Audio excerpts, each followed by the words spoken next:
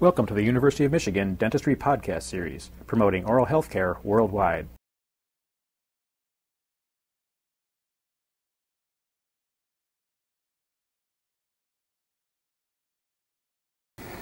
Calibrated by selective grinding following remount, and we prepared at this point to evaluate the occlusion as established. You will notice that we have marked this denture with the marking paper, and you see the appearance of the Gothic arch configurations throughout the posterior segment of the mandibular teeth. What you should see is that this is the area of the centric stop. It moves through this lingual embrasure to establish the guidance pathway for the working movement. Again, from the centric occlusal stop, moving out in this direction is the balancing pathway. And the protrusive pathway is from the centric stop out in this direction, and you see from our markings we have just a minor contact relationship here for protrusive. The important thing for you to realize is that although the Gothic arch configuration is apparent on this tooth, the smoothness of the guidance pathway from the centric occlusal stop through these various markings is a broken pattern. In other words, this area obviously is not in contact, while this area is in contact in the protrusive movement. On the second molar, the balancing contact is not a smooth, free gliding contact. Now, this broken effect is created because of the inability, usually, of the operator to create the exactness to the contact relationship required. In order to correct this, we have on many occasions removed these segments of the occlusal surface of the tooth and replaced that with an amalgam restoration and the development of the occlusal surface using amalgam material. And for your viewing at this time, I would like to demonstrate the steps involved in the preparation of these teeth and in the development of the amalgam occlusal surface.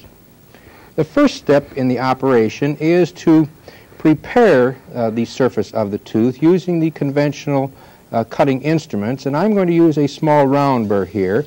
And the first thing I'm going to do is to cut right down directly in the area of the centric occlusal stop, and then we'll remove the debris to give you some indication of the depth to which we will cut these occlusal preparations. Again, here we'll remove approximately 1 millimeter to 1.5 millimeters of depth in the occlusal of the tooth, and then with this round burr we will proceed laterally, cutting in the areas of the markings to totally eliminate the grindings from the tooth. And we only will remove that amount of tooth structure which is occupied by the tracing itself. And you will recall that we mounted the maxillary and the mandibular denture from the patient and developed on the occlusal surface these Gothic arch tracings. Therefore, the occlusal surface with the markings are really the resultant of the articulator and patient factors combined. In this instance, the horizontal counter guidance of this articulator, which is set at 20 degrees, represents a mechanical equivalent taken from the patient.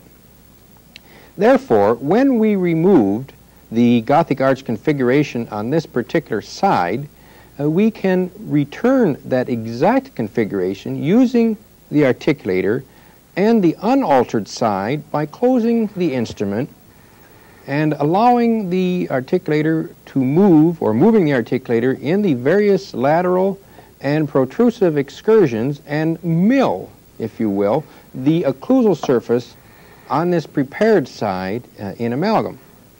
Now, if you look at these preparations, you will see that they are approximately 1.5 millimeters to 2 millimeters in depth, slightly undercut, but follow the configuration established by the markings for the Gothic arch tracings. In fact, you will notice in the bicuspid region, we have not only developed the working, we have permitted the balancing to cross between the two teeth and involve the mesiobuccal cusp of this first molar, and the protrusive, which was not marking previously, to come from the centric occlusal stop and move into this area of the molar through the contact area for these two teeth, so that we now will restore the entire contact area as well as the occlusal surfaces of the bicuspid and the molar in the amalgam material. So we can begin the mixing of the amalgam at this time and go ahead and restore these occlusal surfaces.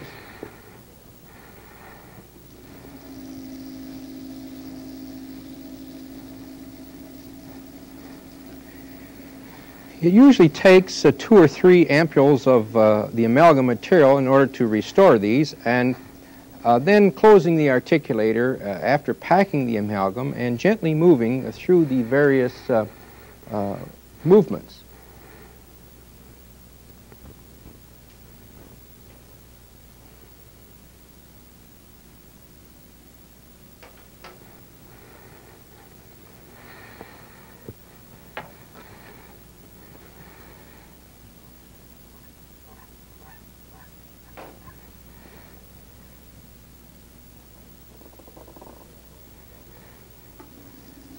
We'll go ahead and fill this and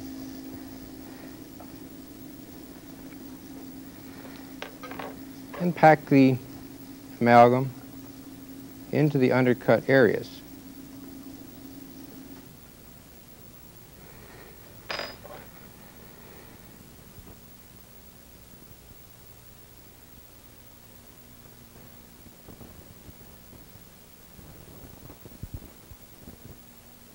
We have now completed the packing of the amalgam over the entire occlusal surface, and we can now close the articulator and tap initially into centric occlusion and then begin to move the articulator. Material that is in excess, of course, will be moved about and displaced by the preserved lingual cusp of the maxillary tooth.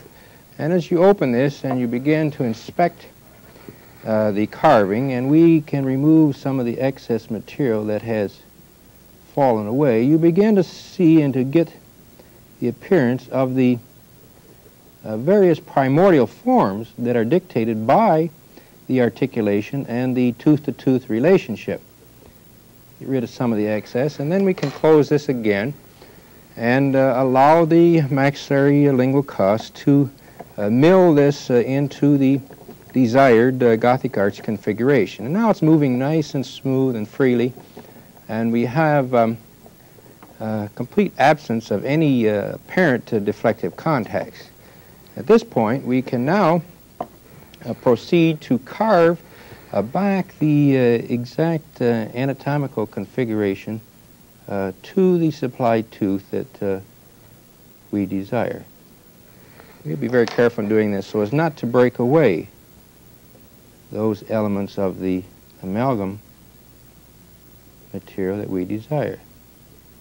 Now you can begin to see the appearance of the various Gothic arches that we had prepared.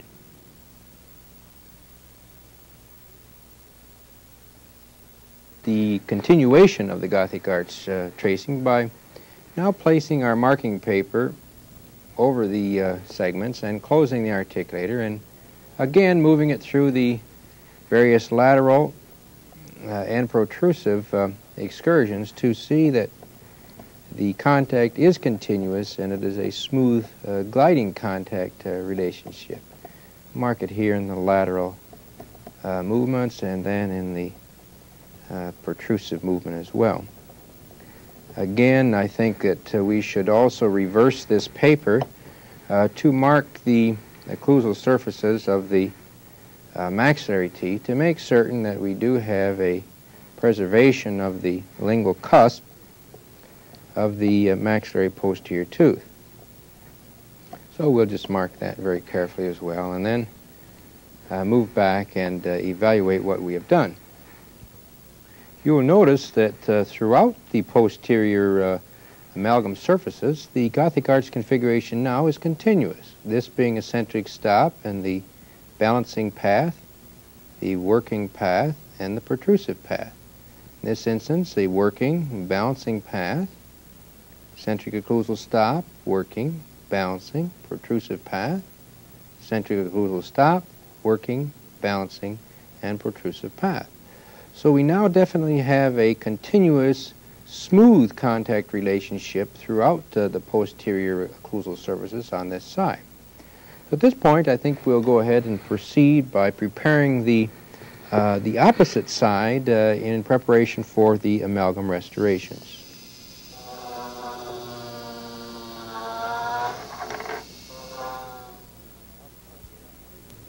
We have completed the amalgam preparations on both sides, and at this time we might review the Gothic arch configurations. You will notice that from the centric occlusal stop on this side, we now have an intimate contact relationship on both working, balancing, and protrusive, and that this same configuration is rather apparent throughout. Here again in the bicuspid molar region, the working, the balancing, and the protrusive, and in the second molar region also the working, balancing, and the protrusive. At this point, we would of course remove these dentures and cleanse the occlusal surfaces, and I prefer to treat these with a sand burnishing of the surface so that after the delivery of the denture we can see the wear pattern at 24 or 48 hours. Another aspect of this that I think should be viewed by you to see the intimacy of the contact relationship is a lingual view, and you will notice here in looking at the lingual view of the molar and bicuspid region that we have an excellent relationship here, and that if you move this through the various lateral excursions, you will see that we have contact in this working movement, and that as we proceed in a balancing movement, the contact is also apparent. And coming back to centric occlusion and now moving in a protrusive movement, the contact relationship is adequate throughout the posterior length. Again, in the working movement and in the balancing movement and in the protrusive movement. Now if we look at the other side in the same relationship, you'll see here that again a very smooth contact relationship in working, again an equally smooth movement in balancing, and again the preservation of the lingual cusp being very important to maintain that relationship, and likewise in the protrusive movement you will see that coming out of centric occlusion up those various amalgam occlusal surfaces we have an excellent contact relationship. So at this point, the movement would be to remove the dentures and to polish them, as I've said, and to return to the patient in the clinic and to deliver the restoration. You've been listening to a presentation from the University of Michigan School of Dentistry, which is dedicated to supporting open learning and open educational resources. This recording is licensed under the Creative Commons. It may be reused and redistributed for nonprofit use. Please attribute materials to the University of Michigan School of Dentistry and redistribute under this same license. For more information on how this and other University of Michigan School of Dentistry recordings may be used, visit www.dent.umich.edu/license.